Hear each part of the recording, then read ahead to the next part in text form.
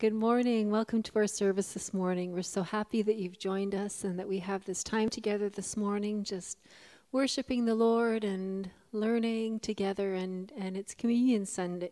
I'll say that again. It's Communion Sunday.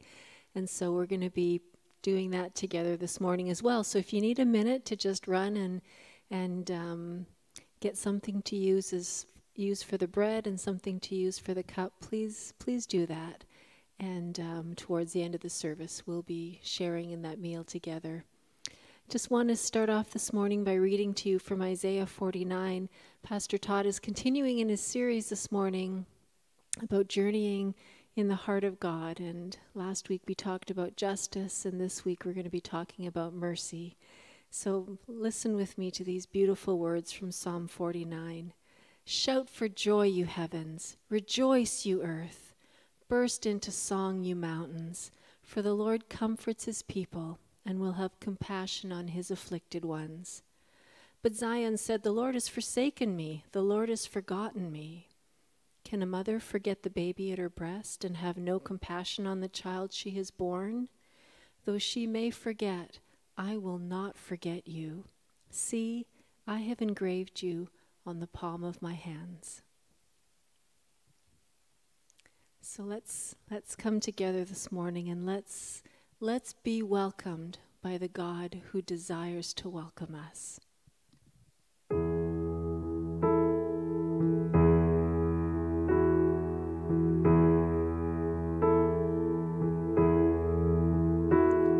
In shackles and chains, I came to your door and fell on the floor of mercy. Guilty I stood, guilty I was, I couldn't hide my shame. Just as I am, just as I am, Jesus, you welcome me, you took me in, I'll never be the same again. My life held in your hands, just as I am.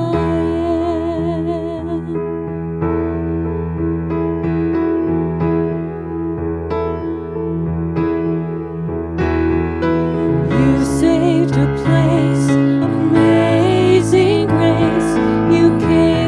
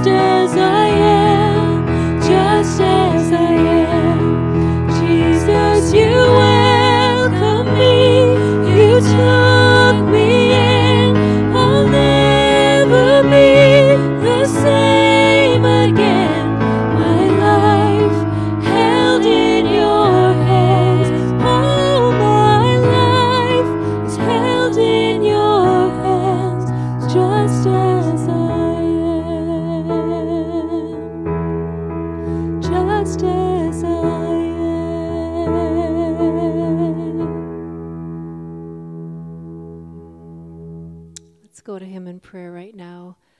Father, we thank you. We thank you that you are a God who welcomes your children home.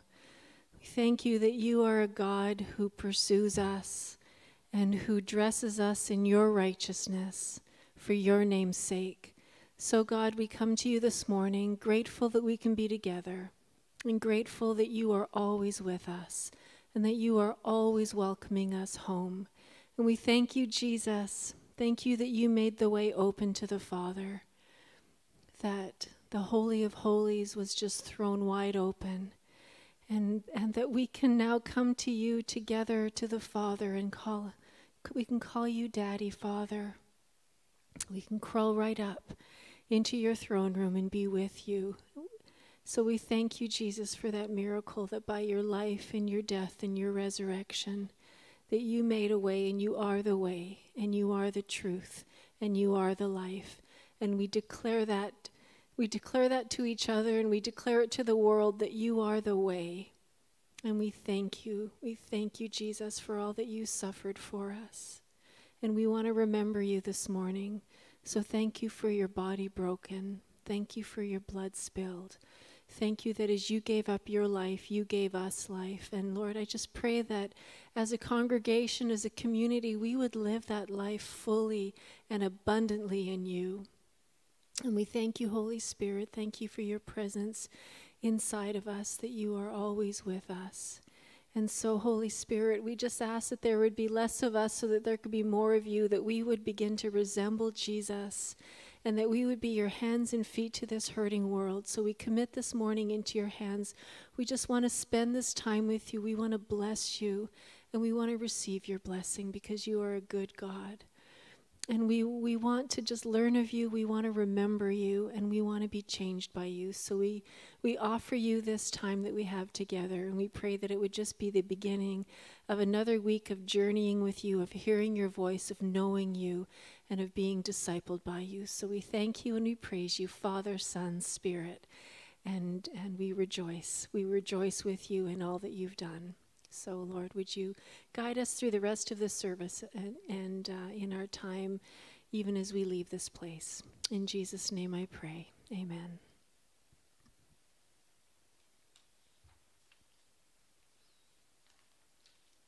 Just thinking about how that last song that we sang together just reflects a little bit on the story of the prodigal son, which is such a story of mercy, of a son who just said, I want my inheritance, and I want it now, and then took it and wasted it.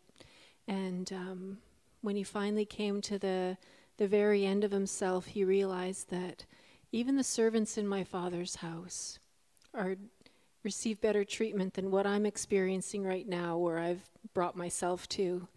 And so when he found his way home, he knew that he was no longer worthy, and that's what he said to his father. But his father had already come running to greet him, dressed him in his best robe, put a ring on his finger, and then just had a huge feast to celebrate that his son who was dead was alive again. His son or his daughter, because we know that son refers to both of us, male and female, that the one who was lost was found. And so as we enter into thinking about the mercy of God, learning about the mercy of God, let's just experience the mercy of God as we sing this song together, that his desire is to set us free and to dress us in his robes of righteousness and to call us his own.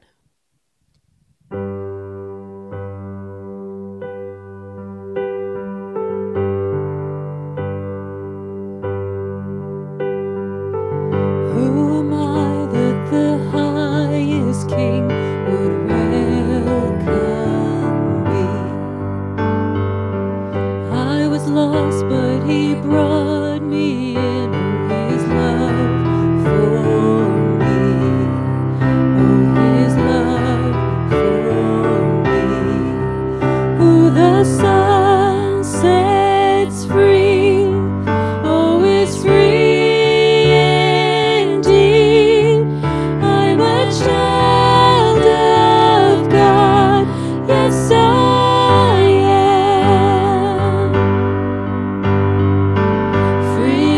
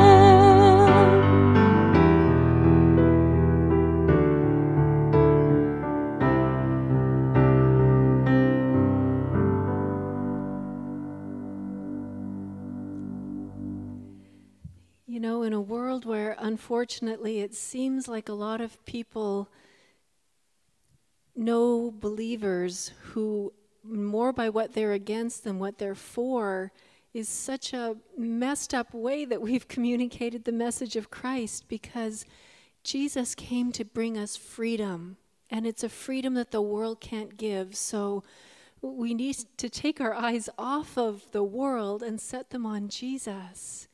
Because in this world, Scripture tells us we will have trouble. But Jesus says, take heart. I've overcome the world. So let's not be so concerned with the outer things, and let's take a look at Jesus and what he says. Romans 8 said, if God is for us, who can be against us? Who shall separate us from the love of Christ? Shall trouble or hardship or persecution or famine or nakedness or danger or sword? No. In all of these things we are more than conquerors through him who loved us. For I am convinced that neither death nor life, neither angels nor demons, neither the present nor the future, nor any powers, neither height nor depth, nor anything else in all creation will be able to separate us from the love of God that is in Christ Jesus our Lord. And that love was made perfect on the cross of Jesus Christ. So that's what we celebrate. That's what we cling to. That's where our freedom is found. And so let's be a people who let the world know that there is freedom, there is hope, there is life, and it comes through Jesus.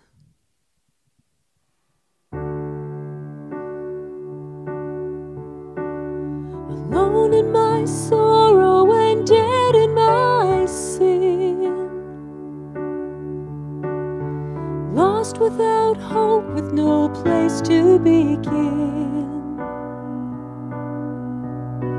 Your love made a way to let mercy come in.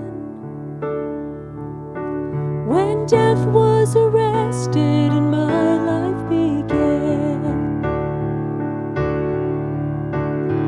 ash was redeemed, only beauty remains. My orphan heart was given a name. My mourning grew quiet, my feet rose to dance. When death was arrested and my life began. Oh, your grace so free washes over me. You have made me new, now life begins with you. Released from my chains, I'm a prisoner no more. My shame was a ransom he faithfully bore. He canceled my debt and he called me his friend. When death was arrested and my life began. Oh, your grace so free washes over me. You have made me new, now life begins with you. It's your endless love pouring down on us. You have made us new, now life begins with you. Our Savior displayed on a criminal's cross. Darkness rejoiced as though heaven had lost. But then Jesus arose with our freedom in hand. When death was arrested and my life began. When death was arrested and my life began. Oh, your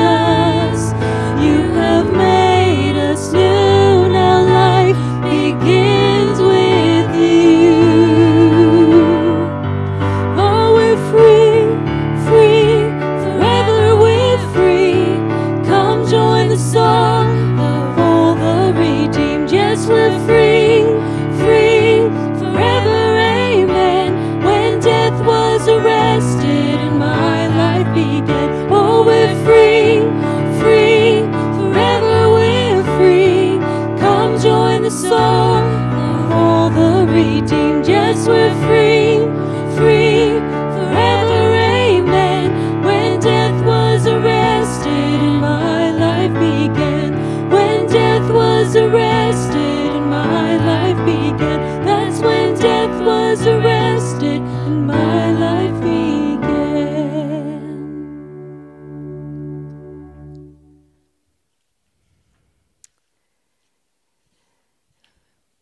You know, we were talking last week about justice and the demands of justice, and that the demands of justice have to be satisfied.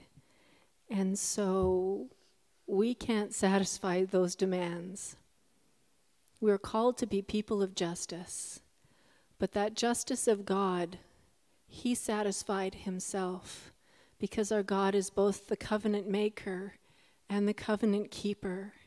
And he makes covenants with us, and he knows that we are not great covenant keepers, but he is. And so from the beginning of creation, he knew when he created us that he would also be making a way for us, that he would take those demands of justice on himself so that we could live in the grace and the love and the mercy that he desires for us.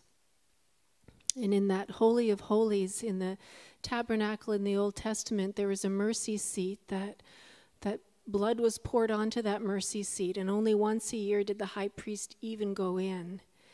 And yet, when Jesus died, the veil was torn in two, and the Holy of Holies was opened up because Jesus took care of the demands of justice so that we could benefit from the incredible mercy and grace and love of our God. So let's sing one more song together that just reminds us of all of these things.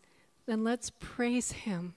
From the depth of your heart, let's praise him, Father, Son, and Spirit, the God who makes a way for his people, the God who desires to move us into freedom, even in this world, so that we can enjoy freedom with him eternally.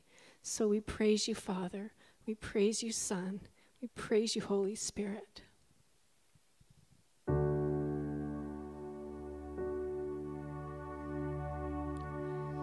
In the darkness we were waiting, without hope, without light, till from heaven you came running. There was mercy in your eyes, to fulfill the law and prophets. To a virgin came the word, from a throne of endless glory to a cradle in the dirt. Praise the Father, praise the Son, praise the Spirit, three in one. God of glory, majesty, praise forever to the King of Kings. To reveal the kingdom coming and to reconcile the lost, to redeem the whole creation.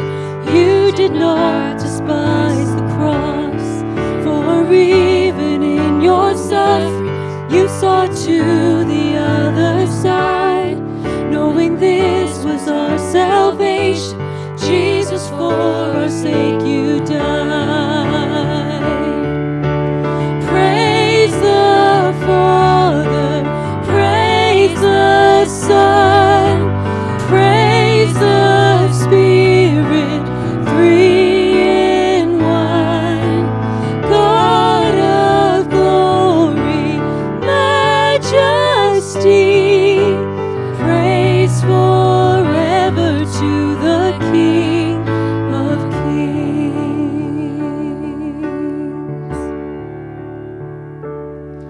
And the morning that you rose, all of heaven held its breath, till that stone was moved for good, for the Lamb had conquered death. And the dead rose from their tombs, and the angels stood in awe, for the souls of all who'd come to the Father are restored. And the church of Christ was born. Then the Spirit lit the flame. Now this gospel truth of old shall not yield, shall not faint. By his blood and in his name, in his freedom I am free. For the love of Jesus Christ, who has resurrected me. Praise the Father, praise the Son, praise the Spirit, three in one. God of glory, majesty, praise forever to the King of kings. Praise forever to the King of kings.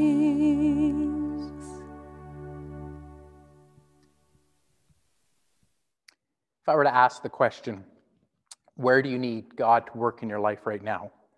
Or maybe more to a point, if God himself were to ask you, what do you want me to do for you? What would you say? What would your answer be? And how would you expect him to answer? Is he judgmental, critical, or compassionate and merciful to you? For those that have been journeying with us over the summer, we're in a series of drawing near to the Father's heart, looking at some attributes of God and how that impacts how we relate to him. This morning, we're looking at the idea of the Father of mercy. That as God reveals himself as our Father and our Father of mercy. And we've got a couple of passages that we're going to look at to start the message, all the while hanging on to that question.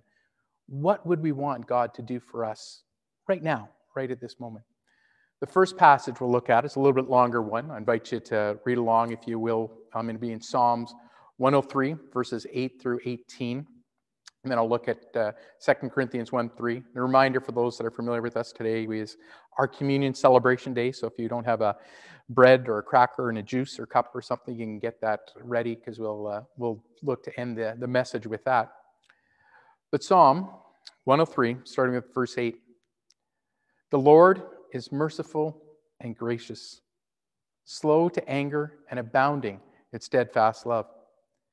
He will not always chide, nor will he keep his anger forever. He does not deal with us according to our sin, nor repay us according to our iniquities.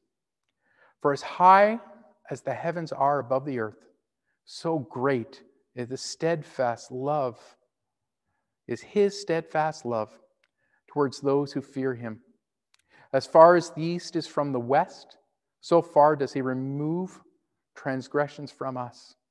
As a father shows compassion to his children, so the Lord shows compassion to those who fear him.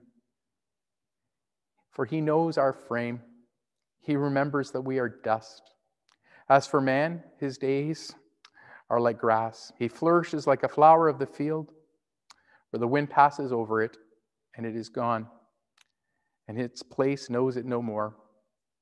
But the steadfast love of the Lord is from everlasting to everlasting to those who fear him, and his righteousness to his children's children, to those who keep his covenant and remember to do his commandments. Psalm 103, 8-18. And the other verse that we'll be looking at this morning is from 2 Corinthians 1:3. Blessed be the God and Father of our Lord Jesus Christ, the Father of mercies, the God of all comfort. As we looked at Psalm 103, it says, for the Lord is merciful. We see in 2 Corinthians 1:3, the Father of mercies.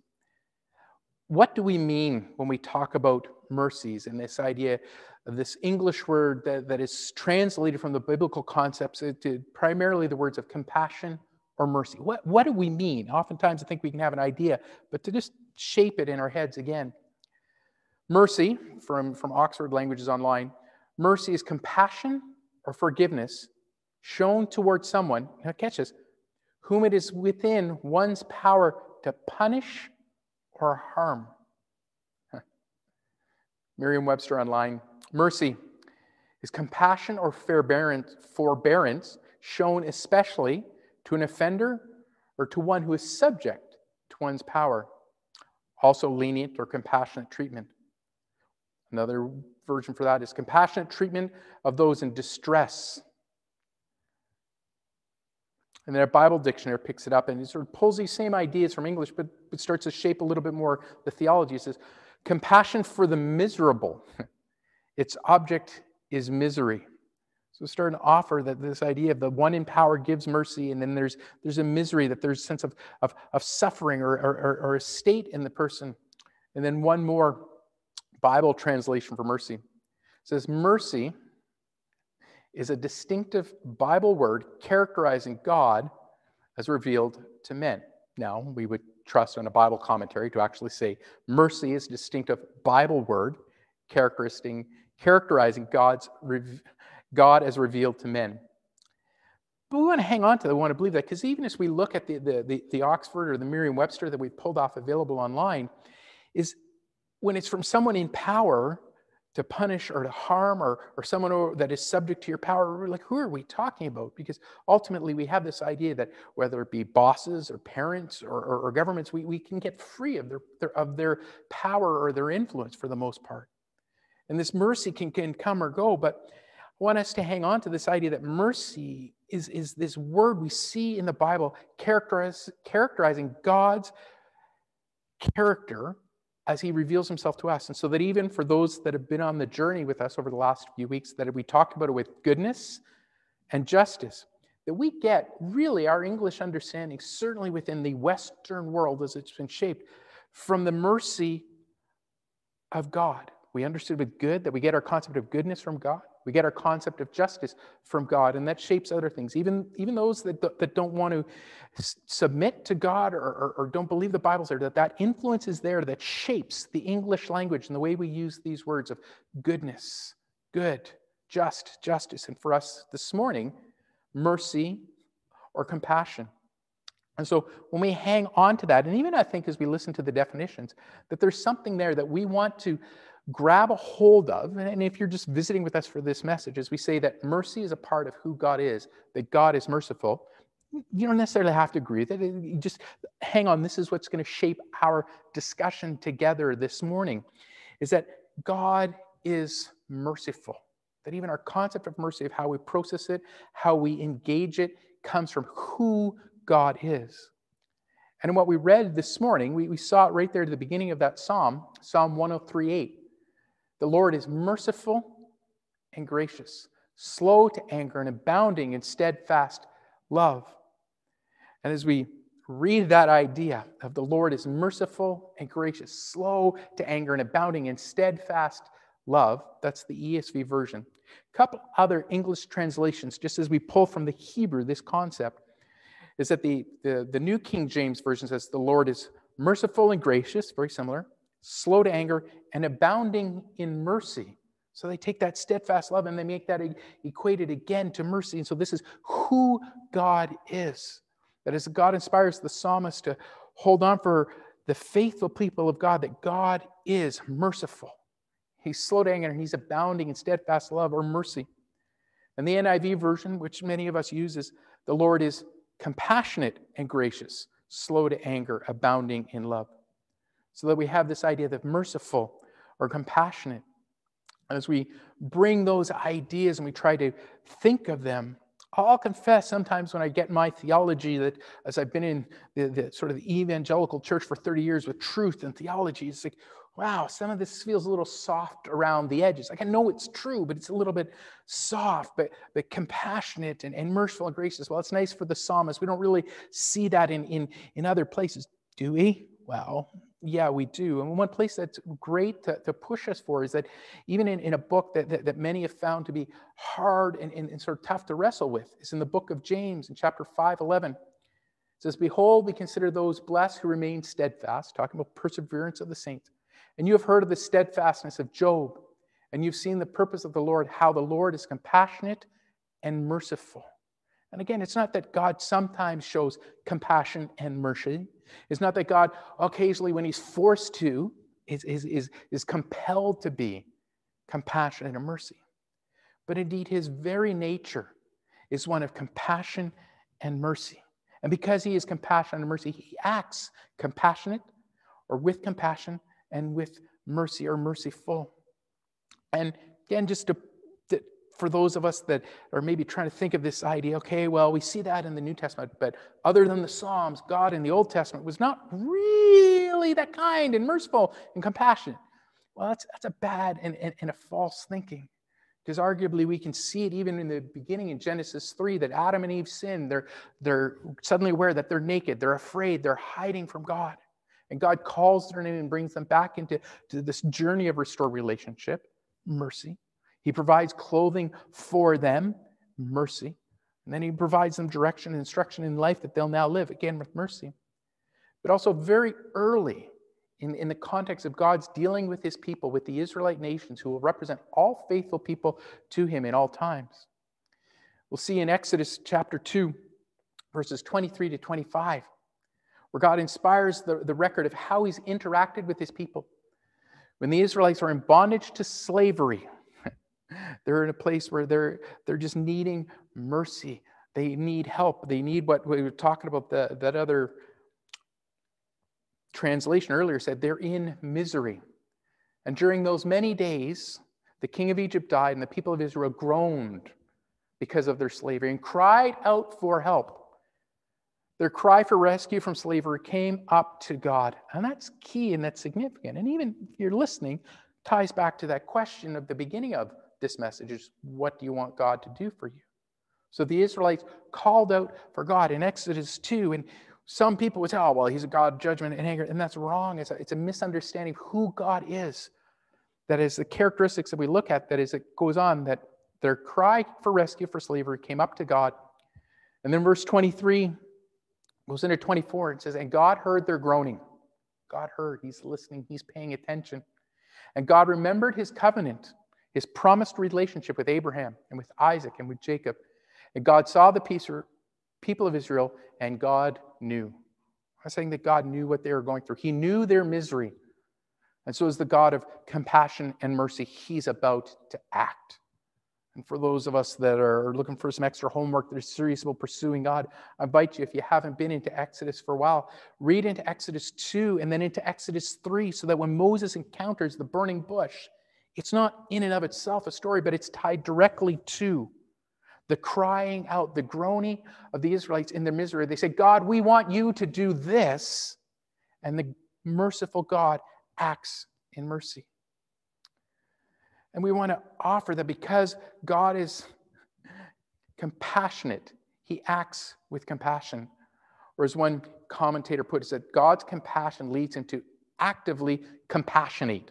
They say it's a verb, and it's not one that I would use, to be compassionate. That there's the noun, right? That he is compassionate, and then to be compassionate, the verb, to act with compassion. So that he sends Moses to deliver the children of Israel. And this is a reflection on who God is. And Exodus 2 is trying to get it there for us so as we can still see on the screen. God saw the people of Israel after hearing them, and he knew, and he acted and responded. And Jesus, who came to earth, and he came to reveal the Father's heart, came to reveal the Father's plan, we see this same idea of action in him. That in Mark 6:34, Jesus, in the midst of his teaching and his ministry, he was in a boat, and then when he came ashore, he saw a great crowd.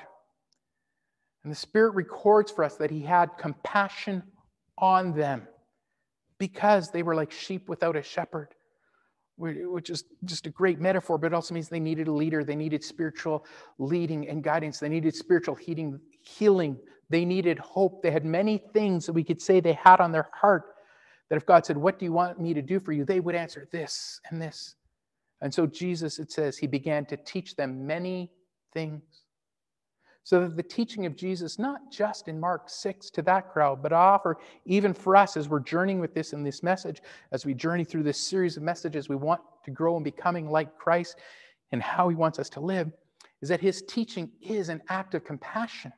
It's an act and reflection of who our Heavenly Father is, as a God who is merciful. And that Jesus reveals the Father's heart by having compassion. And then his compassion moved him to action, so they began to teach. And then I'll offer that there's an application that's tucked away in here, that Jesus' teaching as an act of compassion to his disciples includes later on at the end of his Gospels, and each of them will have a variation of the commission to go and make disciples, to go and be compassionate on other people. But as we offer this relationship that we see with God to the Israelites, just before he sends Moses, that he hears them. Even Jesus, when he sees the crowd, he has compassion on them like a sheep without a shepherd. Very relational language in the ancient Near East, the way shepherds work. And he teaches them with compassion.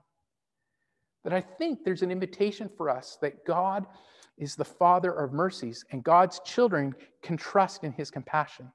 That there's a relationship in there. That God is the Father of mercies, would invite his children, that God's children can trust in him and trust in his compassion.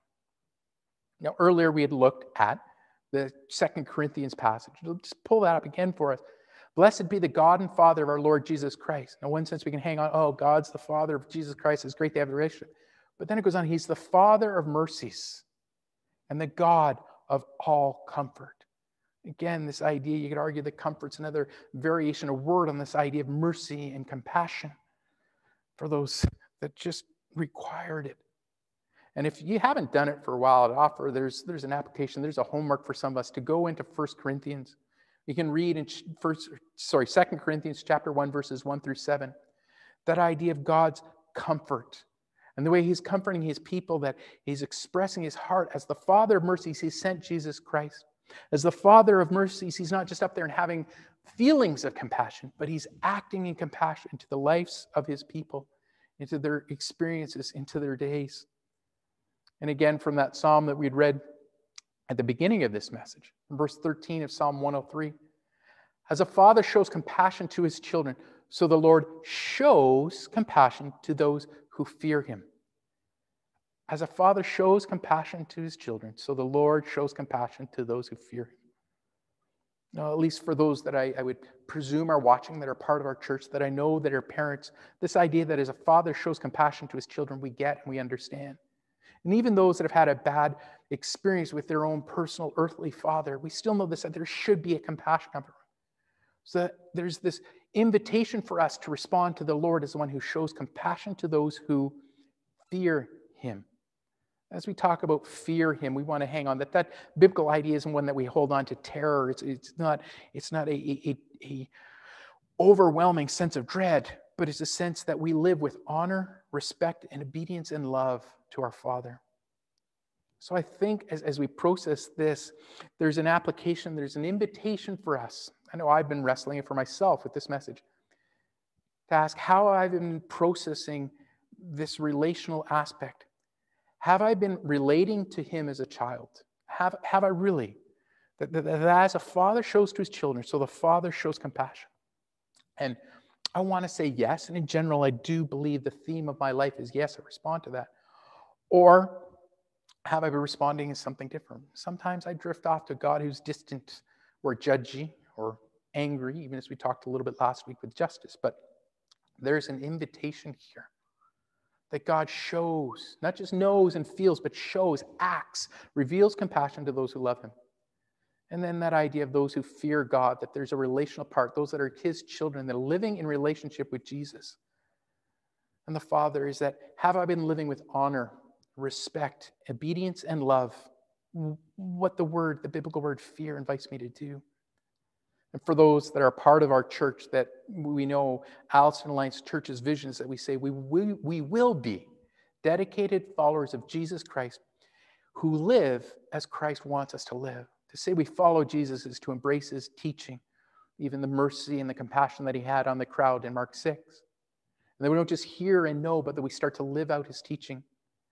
And living the way he wants us to live is included in part of this idea of fearing God. Not in cowering, but in embracing in honor and respect.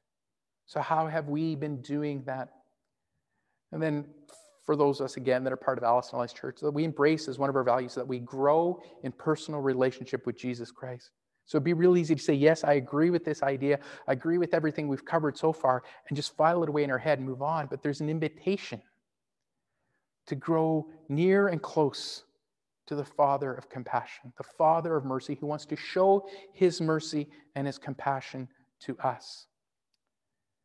And then I think that as we do that, as we realize the invitation that there's, as a father shows compassion to his children, the Lord's compassion shows compassion to those who fear him, that to those who live in relationship with him as our Father, that those who live as his children, we can claim some of his promises. Now, even as I say that, let's be clear, God is compassionate to all people, but it's those who live in relationship with him that it can enter fully without hindrance, without blockage, into receiving the promises of his compassion and his mercy for us and to us. And the Psalm 103 picked on that. We see it a little bit later in the last couple verses. But the steadfast love of the Lord is from everlasting to everlasting, without end, everlasting to those who fear him. And his righteousness to children's children, and for those of us who have children and extended families and grandkids, and we want to influence others, it's like we believe that God's goodness flows towards our family as we follow him. It's not a promise that he'll keep everything safe and perfect. Everyone gets to make their own choice to follow God or not. But there's an invitation, there's a promise there that God works and shows compassion and mercy to those who keep his covenant and remember to do his commandments. Here's, I think, just another way of saying what we've already covered. If we say we want to live the way Jesus wants us to live, are we? Are we engaging his teaching? Are we letting it change us and wrestle with it? As we go through this series for those that are part of our church over the summer, are we letting God speak to us and say, change me where you need to change me? And then I think as we look at the context of the psalm, that God knows how much I need mercy. How much I need it, and it talks about even earlier some that God knows our frame. He knows how prone we are to blowing it. He knows how prone we are to making mistakes, to just wandering. And he's always looking to reveal his mercy to me right there. He's going to reveal his mercy to you right there. So the question is, am I ever ready to receive his mercy, his compassion, his goodness to me? So I think that leads us as we sort of come to real sharp application of this message, is that we can ask God to reveal himself as my Father of mercy. Not just God of mercy out there, but ask God to reveal himself as my Father of mercy. Reveal himself as the God and the Father of mercy to me. Now, I think we can see this and just pick a couple of things so we don't miss the strength of this, is that Jesus himself taught this as he was trying to teach response to God, the Father of mercies, to the Israelites and to the people. Speaking of just a religious person that's all self-righteous that doesn't need to call out to God saying they've got their life together. Instead, they go to a tax collector. It's a person that's sold out their culture and their religion and their people, and they're seen in their culture as the lowest of the low, right? Those that, have a different opinion on socioeconomic, medical, vaccine states than than me. But the tax collector, standing far off, would not even lift up his eyes to heaven, but beat his breast, saying, God, be merciful to me, a sinner. God, be merciful to me, a sinner. And there's a deep cry that Jesus is teaching by this example. He's saying this individual went, leaving, having received what he asked of God, that God responded to him. And there's a whole sense there where we can repeat that prayer, and many have done it through church history. It's sort of a liturgy and just repetition, not really expecting it. But the invitation that Jesus is giving here in Luke is to say we can call out and expect to meet God, and he will meet us. And maybe, just maybe, some of us need to give some serious attention to this. Are we willing to call out to God for his mercy, his action, his compassion? And again, mercy is not getting what we do deserve. Mercy is his acting when we need it in life, where we are just accountable to him. And sometimes we tuck away those things. And I've been a believer so many years, and I've talked to so many other believers. I think many of us have probably tucked some stuff away, and maybe today is the day that Jesus is inviting us to say, God, be merciful to me, a sinner. And then I'm going to be offered that Jesus did not just teach this teaching, but he responded to many times to people calling out to him for mercy. And just one such example of this is as he was teaching, there was a couple of blind men calling out to him, and the crowd, they were saying, oh, you're just rebukes them. These guys are crying out. They're making a scene, right? They're The language of the Psalms today, they were undignified, right? They were calling out. The crowd rebukes them. It's like, shh, be quiet. I mean, that's not acceptable around us, right? The crowd rebukes them, telling them to be silent, but they cried out all the more. I love that passion. Lord, have mercy on us, crying out, yelling, screaming, making a spectacle even. Lord, have mercy on us, Son of David. And stopping, Jesus called them and said, what do you want me to do for you? I love this dynamic. I love that it's there, that the crowd doesn't encourage them. The crowd indeed stifles them and shuts them down. And in a world where we see cancel culture, where we see social pressures saying this and that, and we're worried about offending, we're worried about all kinds of things of others. These men, in calling out to God, desperately just needed God to respond to them. They needed His mercy. And Jesus responds to it. That when the crowd tells them to be silent, they cry out all the more, and Jesus says, what do you want me to do for you? That their need, and I'm going to offer, their faith and their trust, they're daring to believe that Jesus is the Son of David, that He is the one that will have mercy on them. No one in the crowd might, but Jesus will. That they need to call out. One commentator in this whole area, this process, as I was reading through it, said, don't pity yourself. Don't be afraid to tell God your troubles. And then he references, there's a little song that says, nobody knows the trouble I've seen. But there's somebody who knows all right. There's somebody who knows all right, says this commentator. And don't pity yourself. And I'll confess, just as I processed that, as I heard that comment, I needed to read that for me. But I think in our world, in our culture, where we've amplified self-help and self-expression and self-demands and the idea of a consumeristic culture, that if my shopping store, if my grocery store, if my dentist, if my church doesn't meet my needs and do the things the way I want, I'm going to leave. And it's like, woe is me. That this commentator is saying we don't need to have self-pity. We need to just cry out to God that He already knows. Go back and look at what Psalm 103 is telling us, that He knows our frame. And that Jesus, as for many of us that have journeyed since Easter message, that Jesus is interceding for us, means He's speaking up on our behalf right now. He wants to have mercy. I think we could arguably extend and say part of His interceding is going, God, here's what they need, and then coming to us and saying, what do you want me to do for you? So that I think we can cry out for mercy, like those that did in the gospel, not in hopelessness, but in an expectant faith that He will work. And honestly, I'll say, as God has worked on me this week with this message and the wording with some of the stuff, He's challenged me, and He's challenged my thinking in this, that will I call out to Him in expectant faith, and expecting that He will indeed show me mercy, show me compassion, because that's who He is. And I say that not to throw my journey out there, but I think I'm typical. I think there's many that are listening to our message this morning that would have that same thing. The need a fresh ear to hear Jesus saying to you, what do you want me to do for you? Right now, right here. So as we come to the communion elements, I'll pray for a bit. We'll receive the broken body of Christ for us, His shed blood for us, that represent His body going to the cross for our sins, but then the resurrection life as He comes to life and gives us new life, and then His ascending and being at the right hand of the Father, interceding, asking that question, what do you want me to do for you? So as we come to these elements, and indeed when we go to our response song, the Revelation song, where we sing, worthy is the Lamb, and then we will honor Him, we'll glorify Him. He's holy and He sits on the throne. He sits on the mercy seat. Dear one, I don't know what you're wrestling with this morning. I'll know what I'm wrestling with. And God's put His hand of invitation out to me for a few things this week. And I'll confess, I'm coming to the communion elements this morning, trying to have that expectancy, hearing Him say, Todd, what do you want me to do for you? So I don't know what you have, but I deeply believe Jesus is extending to you as we come to the communion elements, the invitation that He wants you, as we come to the bread and the cup, to receive from Him fresh mercy.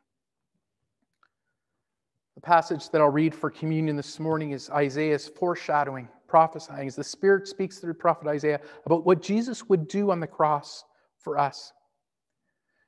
Isaiah 53, 3-6. He was despised and rejected by men, a man of sorrows and acquainted with grief. And as one from whom men hid their faces, he was despised, and we esteemed him not.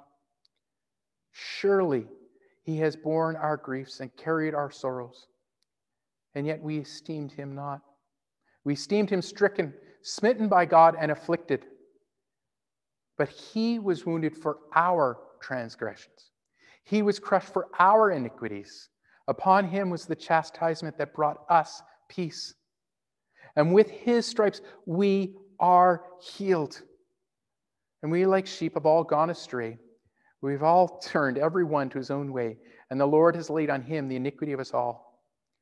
By his stripes we are healed again, dear one.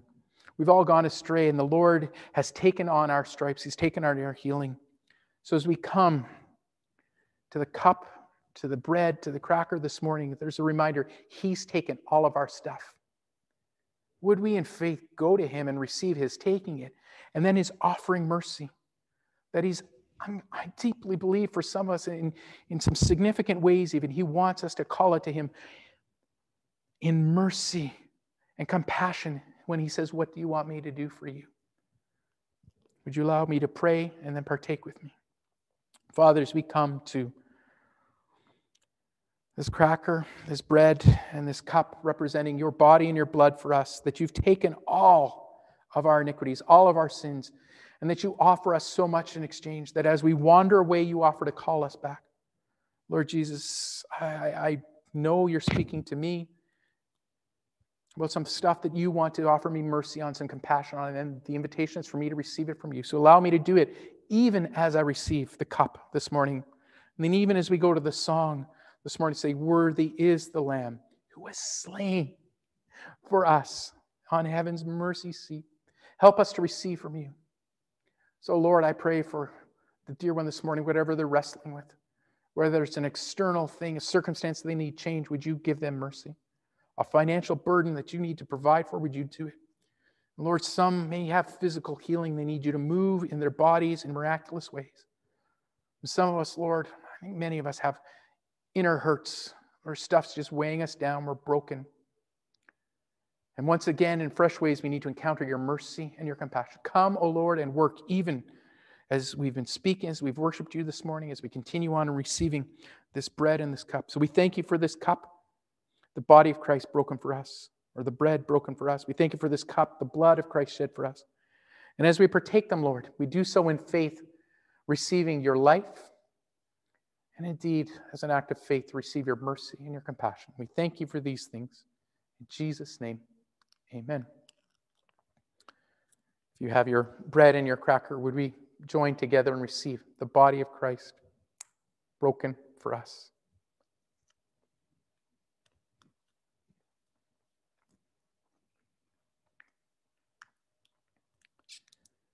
In the same way, we can receive the cup, the shed blood of Christ for us, giving us not just forgiveness of sins, but so much life, so much mercy and compassion. Will we receive it and receive in faith all that he would have and do for us today? In Jesus' name.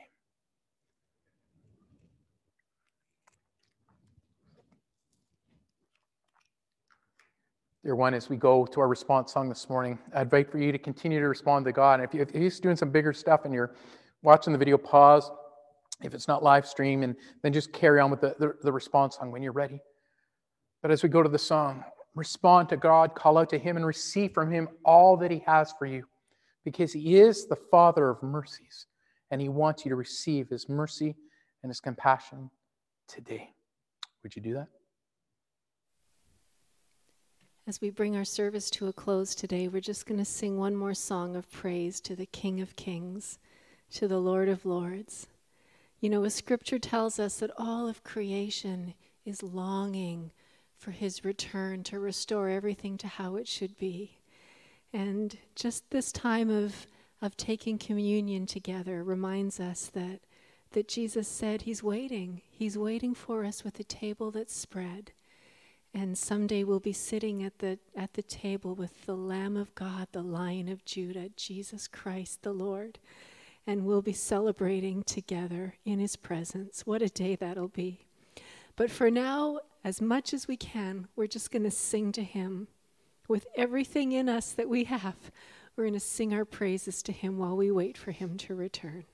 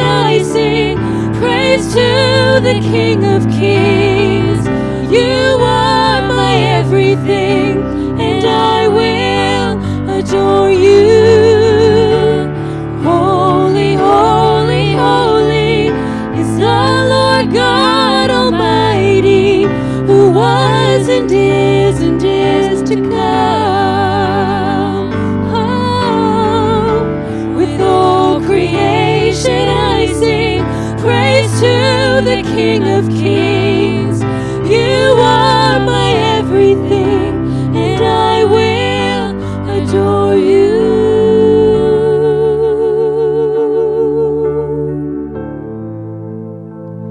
We will adore, we will adore you.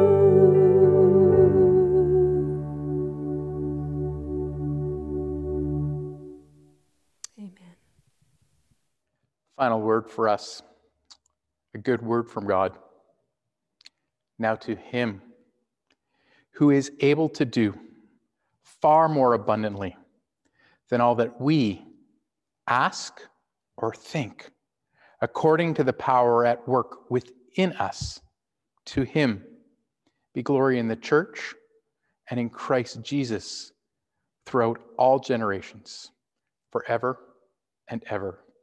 Amen.